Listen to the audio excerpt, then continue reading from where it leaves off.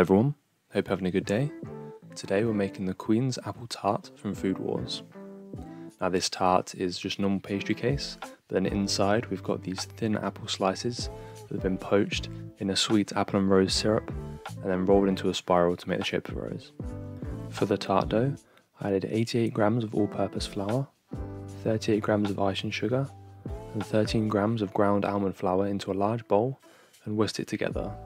After that, I added in 45 grams of cold, cubed, unsalted butter and then rubbed it in with my fingers until it resembled the texture of sand. To turn this into a dough, I added 20 grams of cold water in two 10-gram batches and gave it a mix. After everything started to come together, I went in with my hands and just pressed it into one solid dough ball. I wrapped this dough ball in cling film and then rolled out into a square because when we put it in the fridge this will help it cool as fast as possible. So after I'd rolled it into that square I just popped it in the fridge and got on with the rest of the recipe.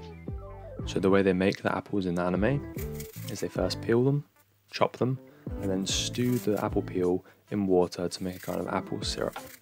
So that's what we're going to do. We're going to peel these apples and then slice them as thin as possible.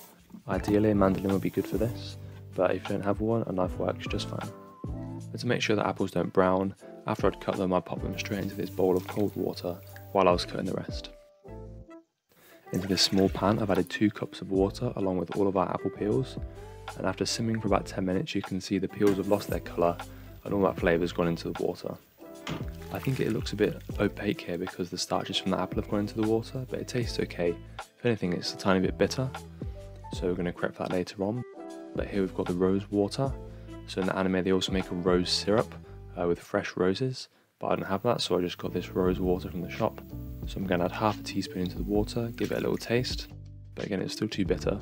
So I added in half a teaspoon of caster sugar and then my rose coloured food dye, just to give it that nice pink colour. And I've poured everything back into the pan. I only used about half of the apples because there wasn't enough liquid for all of them.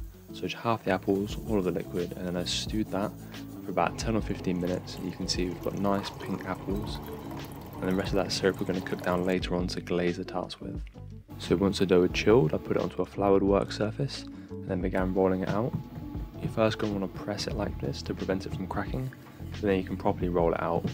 And I went for a pretty thin sheet, I'd say about 4mm in thickness, and I'm cutting out these circles which are 88mm in diameter. This fits my tray perfectly, but just use your judgment and pick a size that works for the tart tray you've got.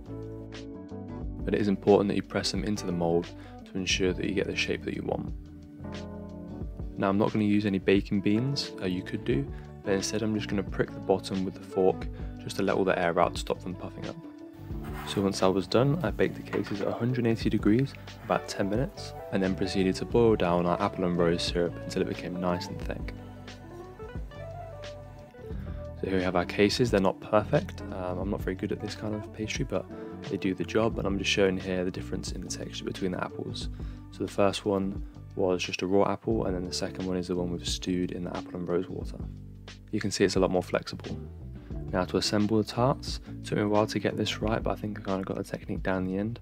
So you're just going to want to go around in a circle, doing one apple piece at a time and kind of overlapping them so you get this nice spiral effect all the way up to the inside. I used bigger pieces at the outside and then used progressively smaller pieces as I got closer to the centre. And then for the final touch, I took 2 pieces of apple, laid them down and rolled them into a tight spiral and placed that in the centre. And here we have the final tart. So I did actually get better after time and I filled that centre hole in on the other ones with one of the thinnest pieces of apple that I'd rolled into the tightest spiral. You kind of get the hang of it after a while. After I'd finished all of the tarts, it was now time to glaze them. So you can see I've got that thickened apple and rose syrup on the right there.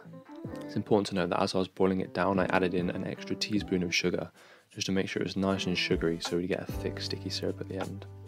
But I was really happy with the colour in the end. I thought it might concentrate too much, but it's this nice vibrant pink colour which kind of complements the apples and the pastry case. So I'm just brushing this on nice and gently, making sure to get every little piece of apple, and then we've got the cinematic shots from outside in the garden. It was another sunny day, so we've got some nice shots there. And no, I won't be making this recipe regularly. It was a nice one to do just as a one-off. The thin pastry case I think is essential, It's very delicate, the apples on the inside, you don't want a thick pastry case on the outside, so trying to get that around the 4mm mark is quite important, I think. But overall I think I did a good job of replicating the Queen's apple tart from Food Wars. But let me know what you all thought in the comments down below. Thank you very much for watching, and I'll see you next time.